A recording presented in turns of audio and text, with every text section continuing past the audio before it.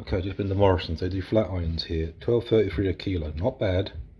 I paid £30 a kilo from one butcher, but he does do the same one as the flat iron restaurants, which is really good in London. They're £12 for probably about that much, which seems like a rip-off, but it isn't. It's a good quality steak.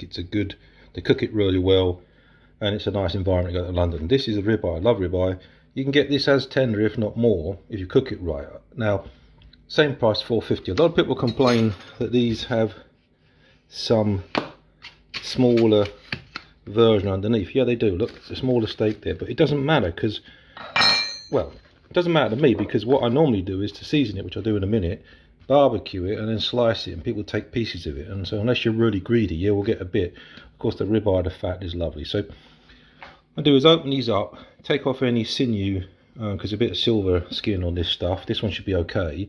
And then I'm going to make some slices, diagonals, and I'm going to cover it in this stuff and let it sit for a while. I then refrigerate it, take it out 30 minutes before I cook it on a barbecue. It's amazeballs. So the first thing you notice with the flat iron, as I said, they're not quite the same size, and you see this connected tissue down the middle. So that's a bit gristy, so probably what I'm going to do is I'm going to fillet it down there, or cut it down there. This doesn't need anything done, it's normally good, but I'll cut it down that middle bit just there, and we'll see where we get to. Okay, so you can see I've made the diagonal cuts into it, and I've taken this sort of stuff. You see it's got like connected tissue. I mean, you can still cook it, it's okay, but I think the cats will like that. If you have a dog, it will like it. But that just helps the flavour get in, stops it shrinking so much, or at least bending up. Don't need to do much to this. That fat there will render nicely, as you know. This will be okay. This stuff will be chewy, yeah. And this is where people say, oh, it's a chewy steak. Yeah, of course it is if you don't prepare it.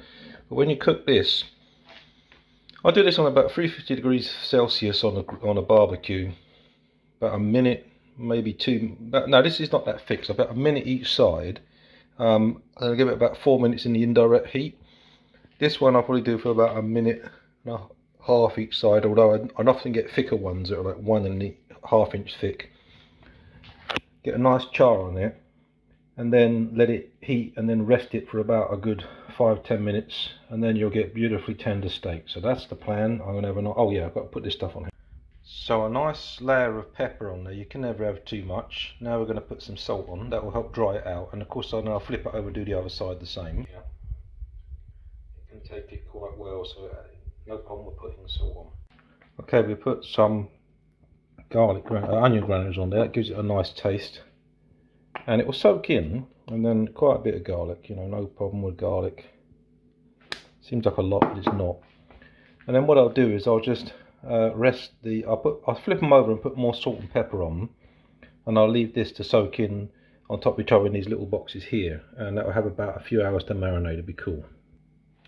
Okay, it's just in the pot. I'll put the lid on, put that in the fridge, leave that for a while to do its business. Mostly it will soak in, and you get really good flavour throughout it. So yeah, really glad they're doing flat iron at Morrisons. It makes it easy to go to the butchers.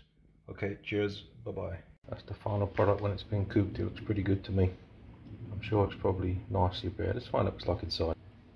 Yeah, it's good and full of juice. I'll enjoy some of my homemade lager. The Czech lager's come out quite nice. It's cold, it's bubbling.